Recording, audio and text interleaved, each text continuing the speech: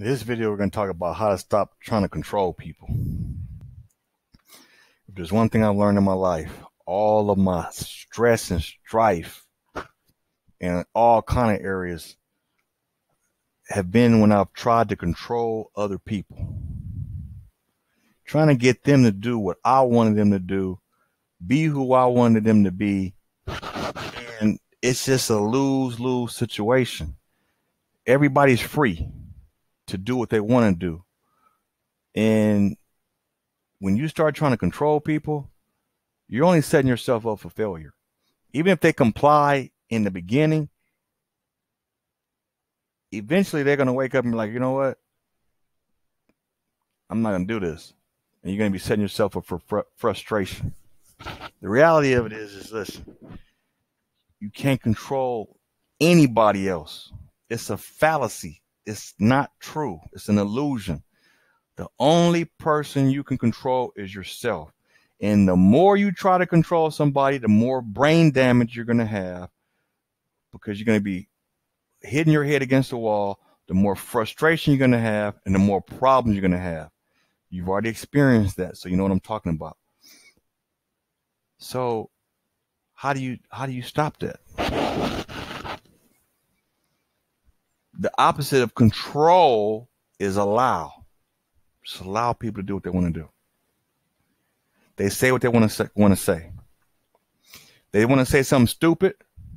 Let them say something stupid. Then you decide what you're going to do. Only control you. Only control yourself. Somebody can do anything, and then you can respond on how you're going to react to that. Right?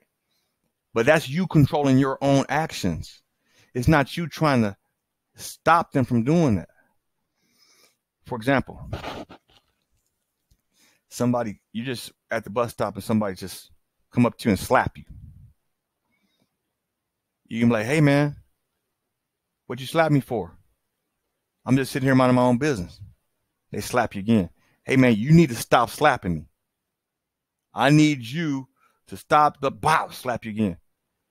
Hey man, and you just keep on trying to get them to stop. What are you going to do? You have a right to protect yourself. You can hit them back, or you can just leave. You just walk away. So they stop. At least they're going to stop slapping you if you walk away, or if you slap them harder, then maybe they'll stop. But I'm not trying to get them to do anything. I know what I want to protect myself. Yeah. But I protect myself by taking actions for myself, not trying to get you to do anything. See what I'm saying? So, man, let people do what they got to do. Let people do what they want to do. That was a hard part for me, because I thought that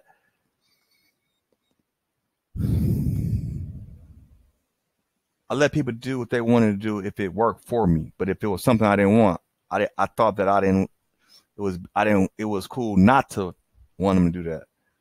Hey, I don't want you to do this, so don't act like this. Don't do this. But once I learned this power, man, it's all good. You do whatever you want to do. And then I have the confidence that I know how to direct my own behaviors, no matter what you do. Good, bad, ugly, it don't matter. You know? And you want to talk positive? We can talk positive. You want to start yelling your voice? You can do that. But I'm going to turn around and walk out the room. I'm controlling me. I'm not going to try to scream louder to stop you from doing something. See the difference? My effort could be trying to stop you from doing something, control you, or I can control me.